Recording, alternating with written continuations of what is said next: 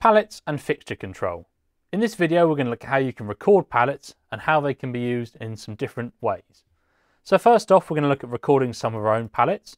We've seen already that when you patch fixtures you get auto palettes already. To make your own palettes, let's select our spots and locate them. We can go to a relevant palette window. Now when you record a palette, it will only record by default the attribute related to that palette. So even though I've located a fixture and in the programmer I've got dimmer, position, color, beam attributes all active, in my position window, if I record a position palette, it's going to mask out everything that's not position attribute. So it's going to mask off the dimmer, color and beam information. So if I want to make my own palette, I go to position, I'm going to grab my lights, tilt them using my encoder, fan on the pan, spread them out, toggle off fan, and now I want to store that as my own position palette. Record, click on a position tile. To name the palette, hit the set button, select the palette, let's call that fan back, and I've now stored my first palette. So I can now click through some different palettes and record my palette like so here. If I want to make myself a color palette, let's scroll down and find an empty color tile, and again color it mix using your encoder wheels, or you can select another palette to start working from. So I'll make a burnt orange color palette here, record, select the color palette tile, and you can see you've now recorded yourself that color palette. If it's a color palette, we'll try and give you an icon that relates to the color you've just mixed there as well. You don't need the visualizer window open to do that, so you can do that on a console as well. Set, click on the palette to give it its name, and there's two palettes already recorded. Now if you look at the top right of a palette, it says C here for color, P for position, B for beam, and you get intensity palettes as well, which you can record into your intensity window in the view palettes view if you want intensity palettes. So by default we've masked out other attributes, even though they're in the programmer, from being in our palette. You can have a palette that has got other attributes in as well. So you could have a position palette with dimmer in if you wanted. A common use might be a beam palette for gobo, where you might want to have some position in there as well, maybe. So let's go and have a look and record ourselves a beam palette now which has position in. So we're going to go to the beam window, we're going to select the gobo, and we've already got our lights in a position. So instead of just going record and selecting a palette, which would just give us a palette with just beam information in, we're going to go to shift record, which opens up our record options, and we're going to select pan, tilt and gobo information for gobo 1 and 2, close the options, select the palette, and you can now see here my palette has got position and beam information in there. PB, position and beam information. Let's clear the programmer and look at how we can use palettes in our show.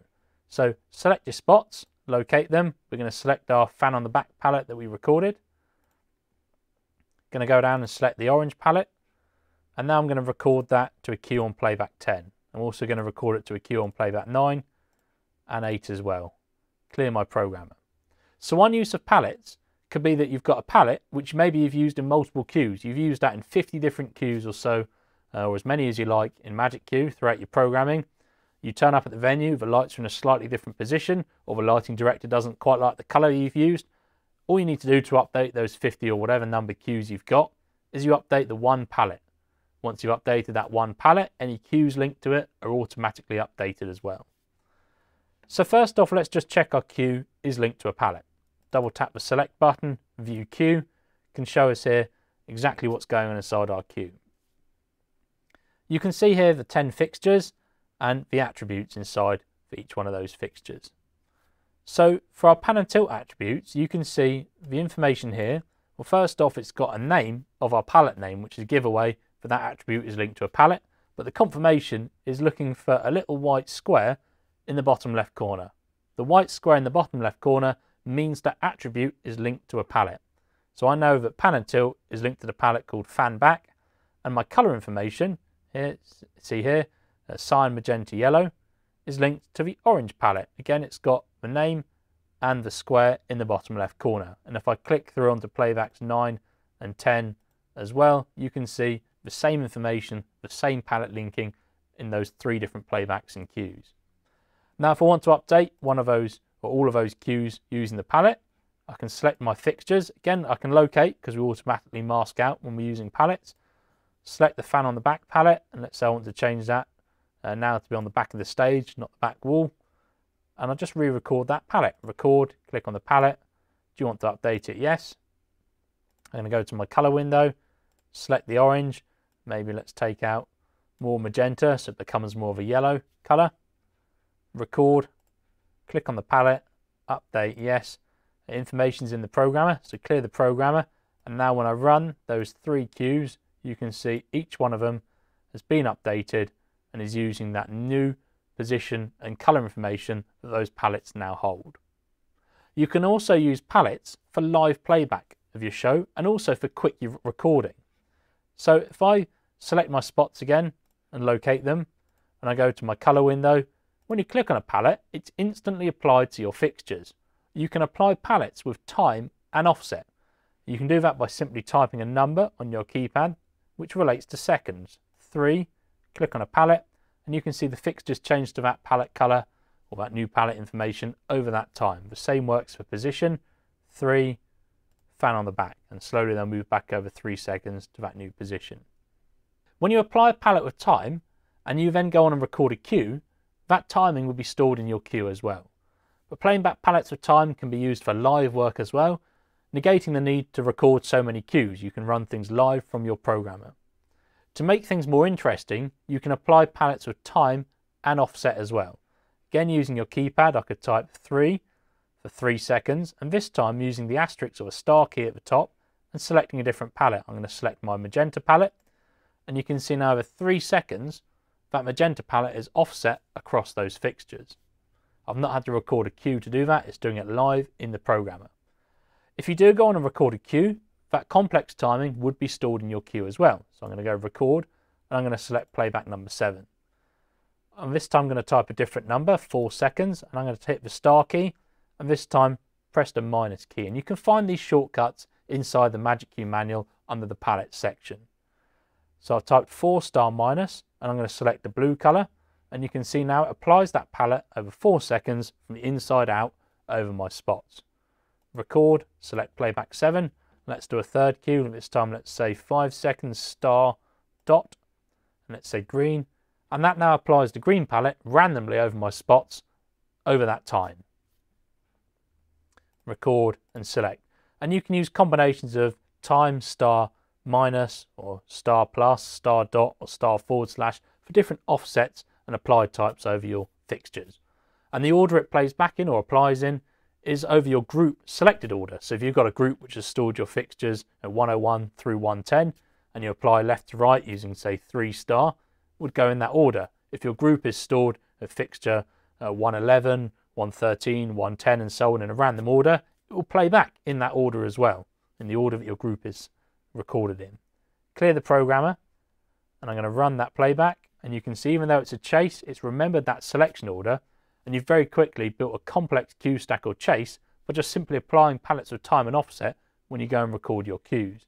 If I double click my select button and turn this into a cue stack, you can see fade and delay is already populated now because it's got the timing of those attributes in already. So as I press my play button, you can see exactly that time I entered an offset being applied through when I step through those cues. So that's palettes. We're also going to look at fixture control. So we've recorded some cues and palettes by pressing buttons like our locate key, and locate is putting our fixtures in the programmer at the locate value.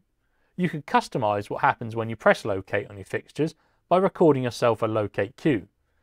So maybe you're going to use locate during your show. You press locate, you don't want them to go open white pointing straight down. Maybe you want them to go in blue into a position in the middle of your stage or something. So let's just go to position, let's tilt the lights forward, let's fan, and let's turn them inwards. So maybe when you press locate, you want your fixtures to go to that position and that color.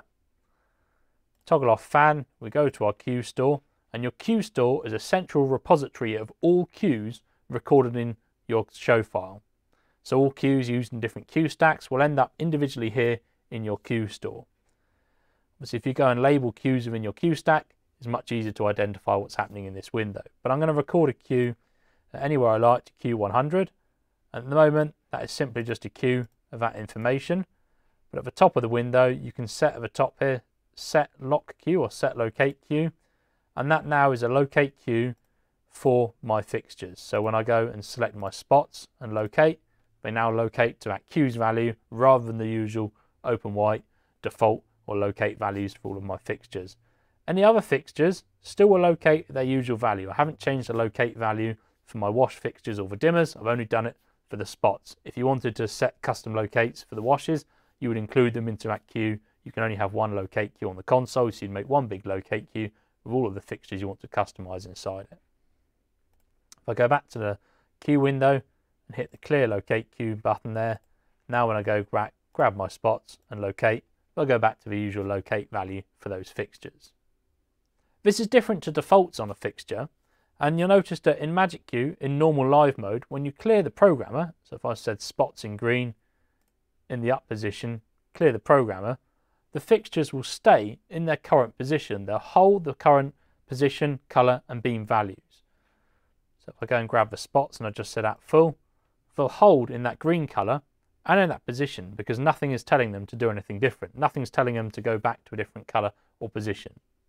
This is useful for live show work, but you can change that. If you go to the setup window, view settings, prog, there's the option here for unused channels return to default. And if you change that to yes, when a fixture or attribute is no longer used, so a queue isn't using it, or the programmer isn't using that attribute, it will go back to its default value, which usually is the same as the locate value apart from for dimmer. We locate dimmer on, but we default it off, but usually other attributes are the same. So now, if I grab my spots and I set them in red, let's turn them on at full, and I set a position, I clear my programmer, select the spots and type at full, you can see because nothing was using them any longer, they've gone back to their default value. If I go to the setup window, change that option again on the prog, unused channels return to defaults, change it back to the default, which is heads at intensity only, clear the programmer, now select my spots, stay red, let's turn them on so we can see them, in a position, clear the programmer. Because I've changed that mode now, type at full, I've now gone back to that mode where they stay doing what they're doing until something tells them to do something different. So that's palettes and fixture control. In our next video, we're going to have a look at effects.